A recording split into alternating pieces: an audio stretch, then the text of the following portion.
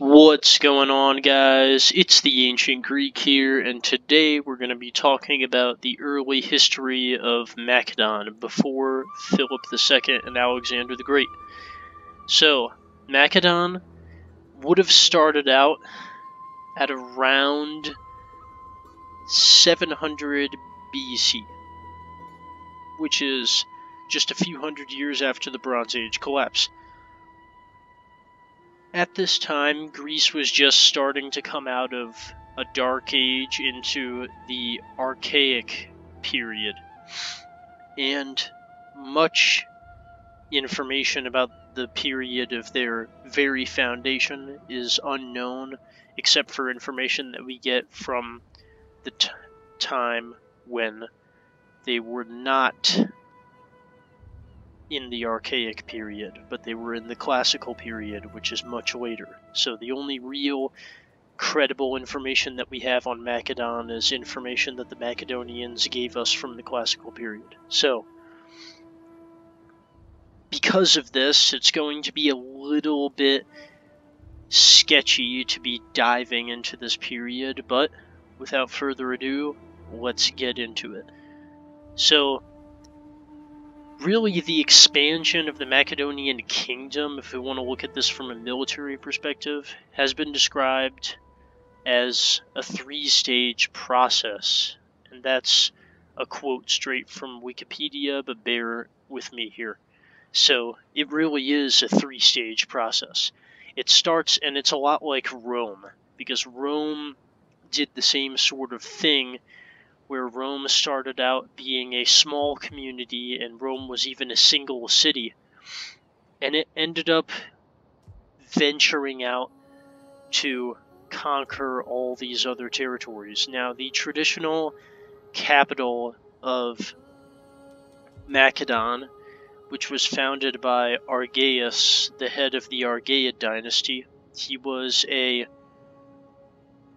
Actually, he's mentioned in the Iliad as a hero of the Trojan War, and from Argos, which is, by the way, all the way down here.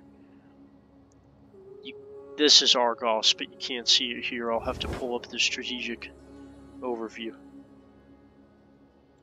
so you can at least see it better here. So, Argolis is right down here. And the city is kind of wedged into this armpit of the Peloponnese. This is the Peloponnese, this entire island, right here.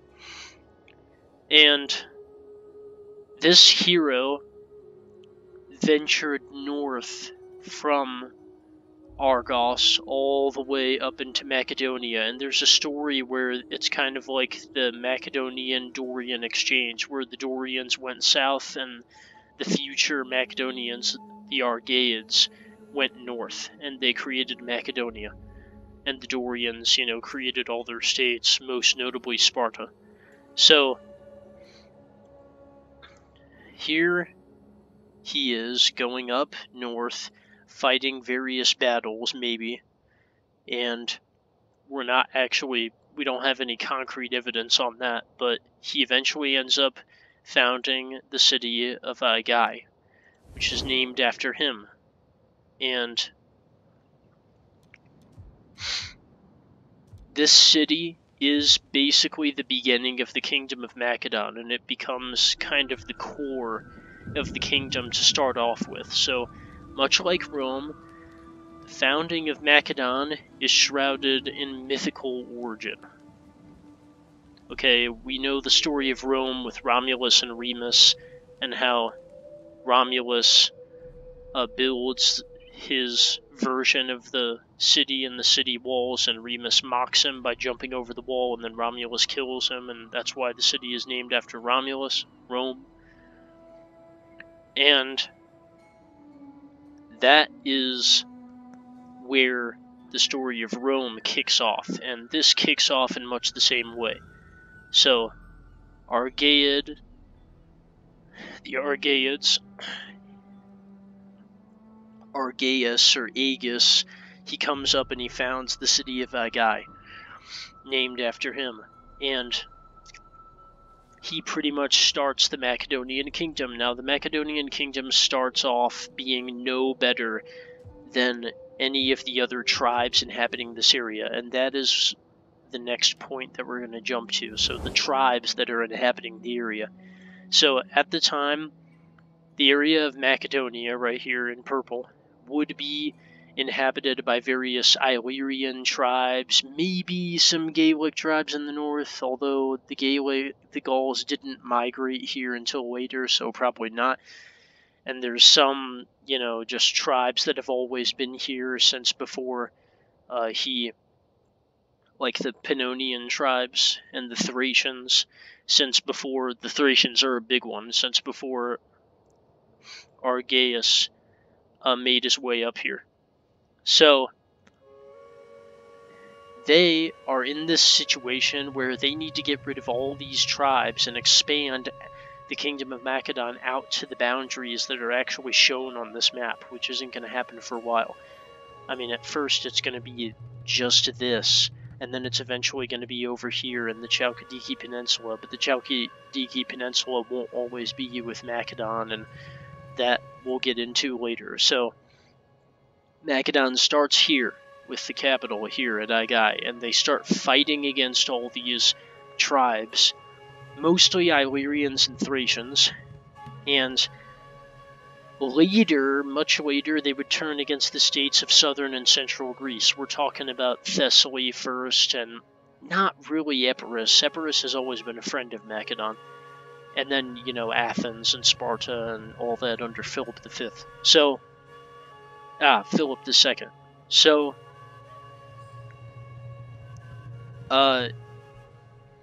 that is how Macedon really starts its journey, again, much like Rome. And in order to do that, they had to very quickly develop an economic system that would favor them and that would be very flexible, and the Macedonians had to have a very strategic and tactical mind in that kind of a way.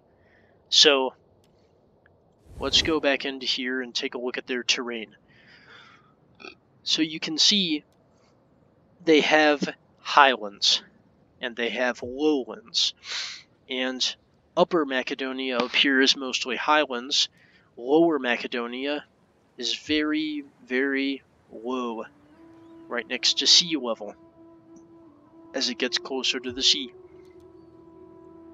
So, there would be two general economic subdivisions of Macedon. That would be Upper Macedonia in the highlands, and Lower Macedonia in this region over here. And really, the highlands would also be up over here as well. So this entire kind of a crescent-shaped highland area going on with a valley in between, that would also be considered the lowlands. But actually, this valley would be used by the Upper Macedonians, so let's just say Lower Macedonia is this area plain right here. So the way the Upper Macedonians would live is they would live a very pastoral life, and actually all Macedonians would live a pastoral life.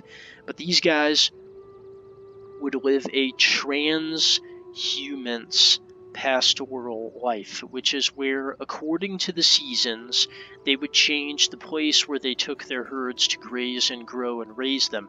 And that would be herds of, cow, sheep, goats, all that good stuff, all those great animals. So, it's animal husbandry, essentially. Picking out the best animals to be grown, who are the best suited to survive and provide the most amount of food. And in the summer, they would spend their days up in the highlands over here, and in the winter they would come down to the lowlands. And this is an alternating, so again, that strategic mindset. All of that starts off at the very beginning with the way that they live.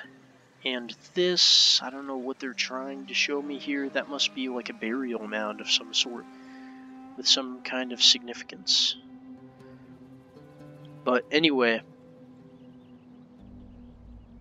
I thought that was a logger's camp, and I was going to bring that into my explanation, but it's not. So here's the other thing, natural resources.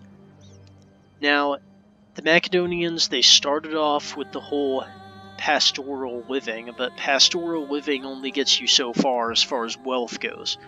And you can't really make coins from pastoral living. You need minerals, you need resources that come from mining in the mountains. And so that's what they started doing. They started taking advantage of all this mountainous terrain, and they started mining out minerals and resources, and that helped them take off their coin production around 500 BC.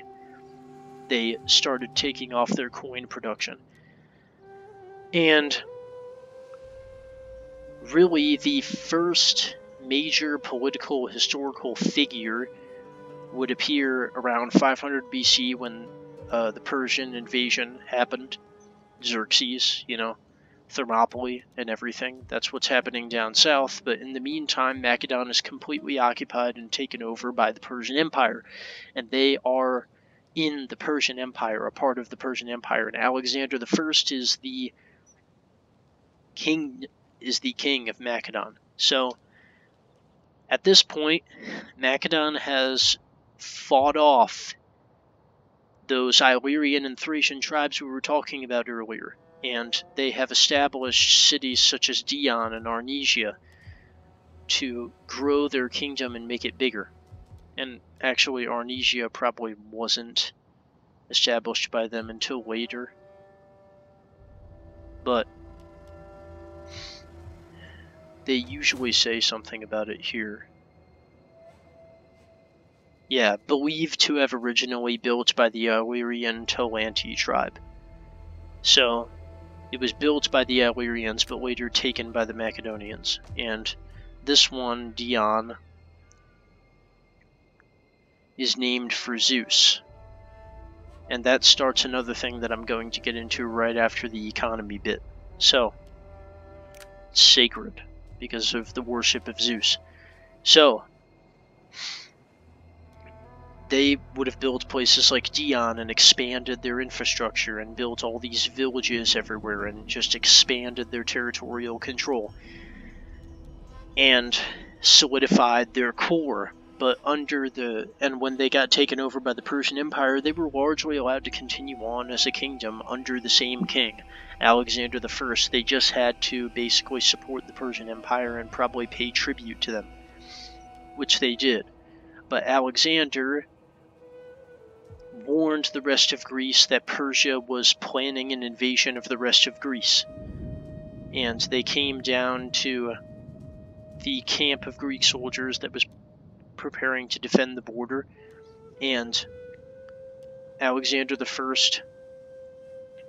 I snuck into the Greek camp under the cover of night and revealed the plans of the Persian invasion to all of the Greeks who were preparing to defend, and he revealed exactly their movement and where they were going to go and where they were planning on striking, and that way the Greeks knew how to set up and plan their defense. So had it not been for Alexander I, they wouldn't have known, and it would have made it a lot harder for them to win, and maybe impossible for them to win, and that would have changed history entirely.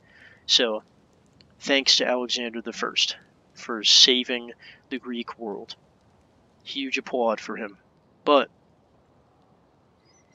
so getting back into the economy and minerals, resources, all allowed to the Macedonians in the lower Macedonian region to become more and more wealthy.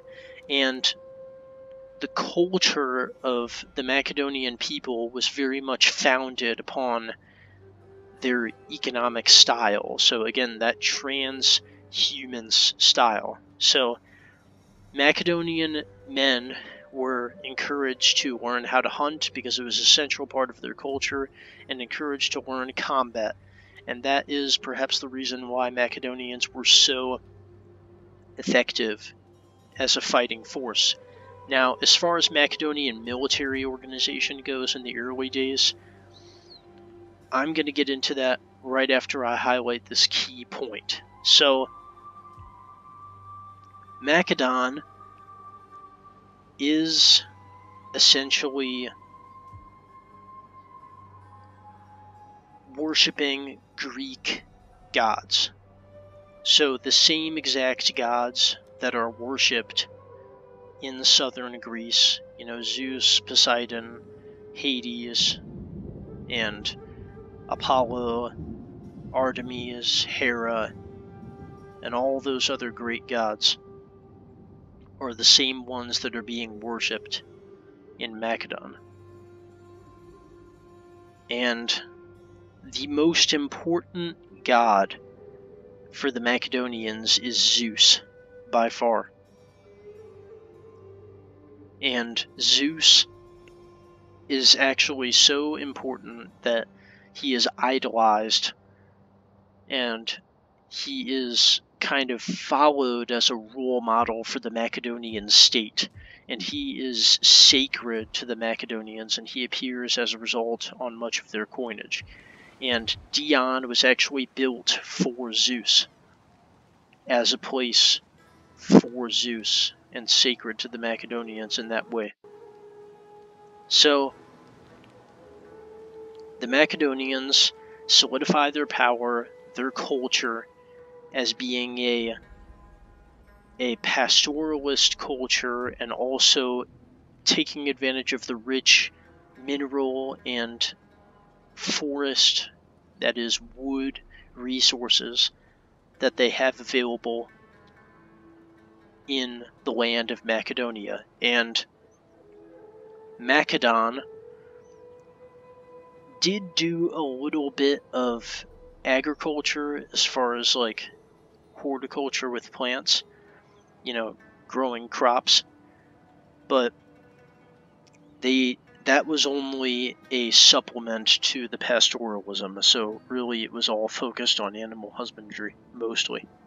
And that really solidified their strength too, and their keen eye, their ability to spot advantages in the environment, that would have been greatly developed by that sort of lifestyle.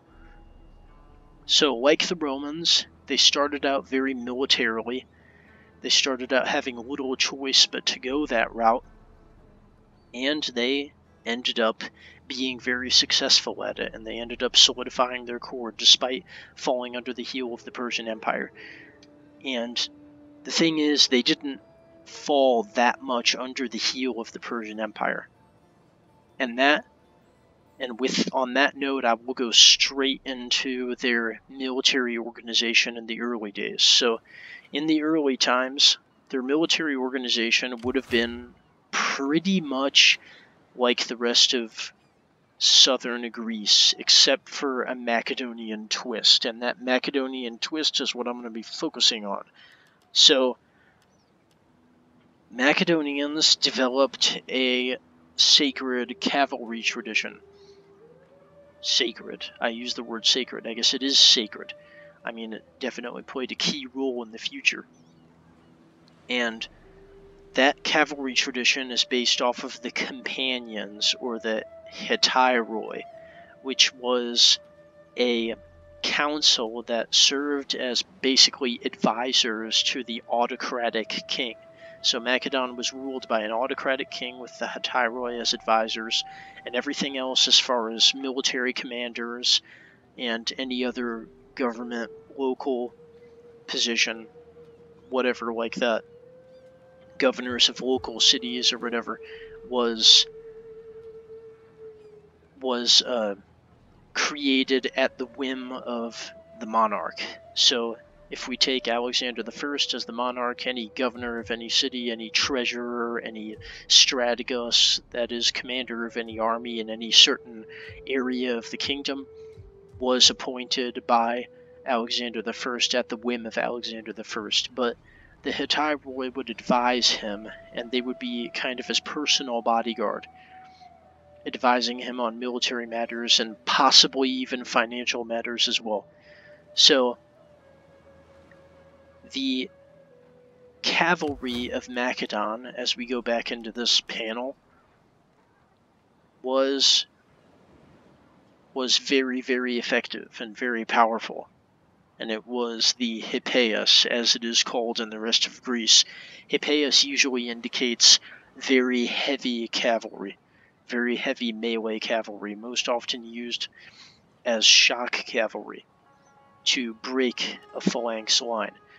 Now, the phalanx would consist of hoplites that are much the same as the rest of the Greek hoplites, not that much different. And they would have had their own Macedonian cultural insignias on the shields and everything. Probably that octopus isn't the most accurate thing, but really, shields in ancient Greece were personalized, and the only shields in Greece that were standardized were Spartan shields. And Spartan uniforms were standardized to be red. Like the red tunics were standardized to be red, but Macedonian uniforms were not standardized yet. They varied, but they probably would have stuck, just due to nationalism, close to the colors of their city-state, which would have been, you know, the purple background and the Hellenistic, pan-Hellenic sun. I mean the pan-Hellenic sun, not Hellenistic. Or the Virginia sun, that is the other name for it. So, but the thing is, purple was actually a very, very expensive color. It was one of the most expensive dyes to come by, so I doubt they would have used purple. They could have used maybe blue, or maybe some other cheap color like white, which is like the cheapest. Or some of them could have used red. It really just varied. That gets into the whole like dyes in ancient Greek militaries topic that I'm not going to dive too deep into. So that is basically what the Macedonian army would be.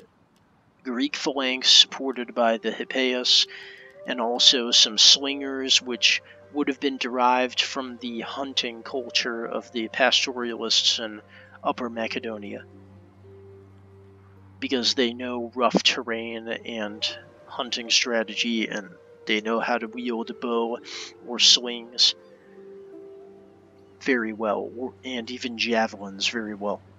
But the Macedonian army would mostly utilize slingers and javelin men, and they wouldn't really utilize archers a lot at all.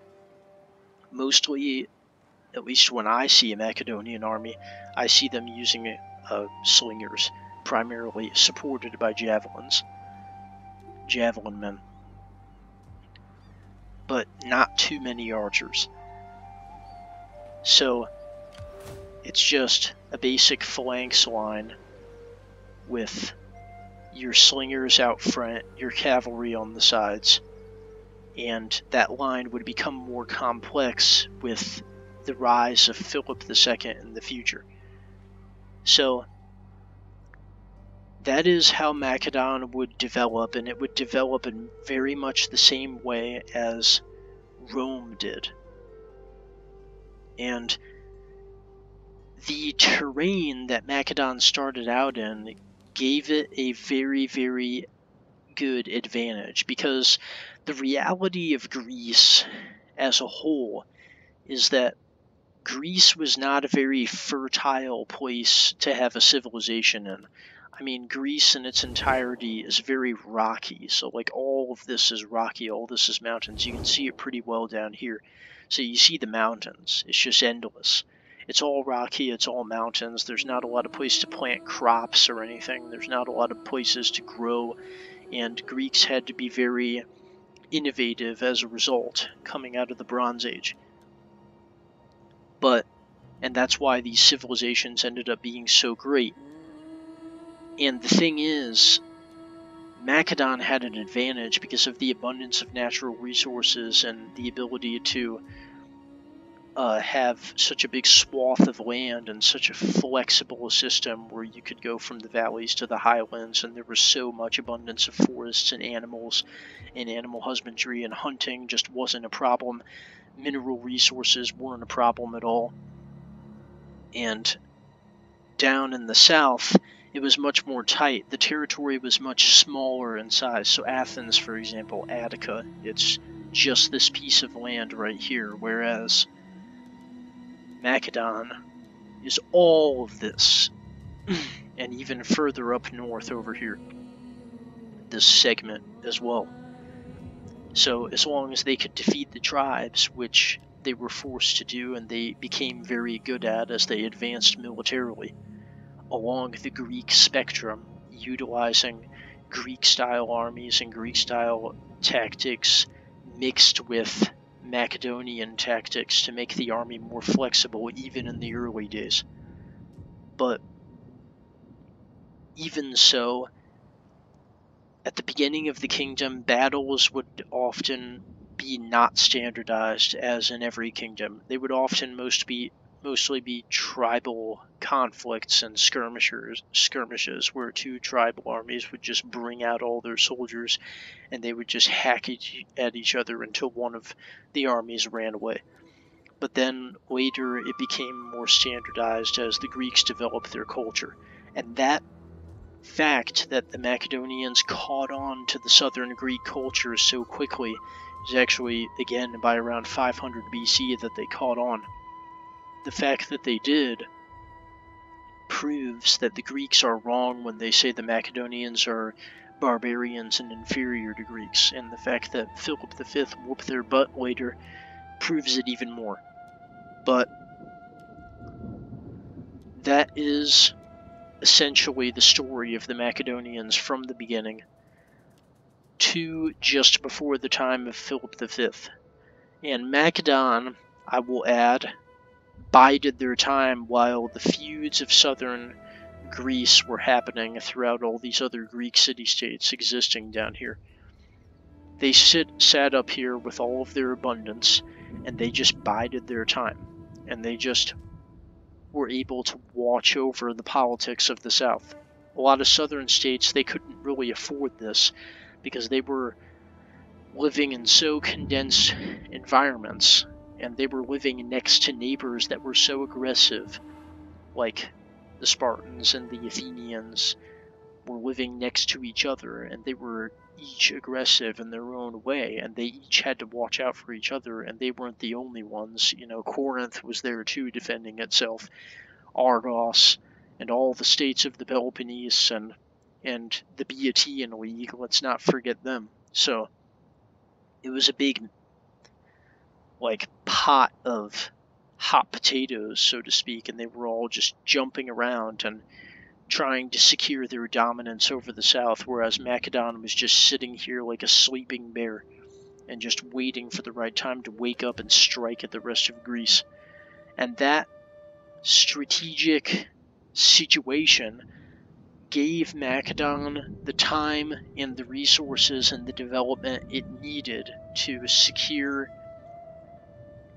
itself, to collect itself and prepare itself for the arrival of a king like Philip II, who would revamp the entire Macedonian army according to the tactics he sees used in the south of Greece, and officially launch the conquest of the rest of Greece, and bring Macedonian supremacy to almost the entirety of the Greek peninsula, and later it would come to the entirety of the Greek peninsula. So that is the introduction and the overview of Macedonian life and the beginning of the Kingdom of Macedon from around 700 BC to just before Philip II. And that is how their economy worked and how their political situation developed and how their culture developed and military tactics developed and it all came together just like it did for Rome, and eventually they ended up dominating everybody else, just like Rome did on the Italian peninsula. So it has been my pleasure to go over this period of Macedonian history with you all, and my next video will be on Philip II and his reforms and conquests of Greece, and his further expansion of the Kingdom of Macedon. And so, have an amazing time, you Phil Hellenes. The Ancient Greek is out.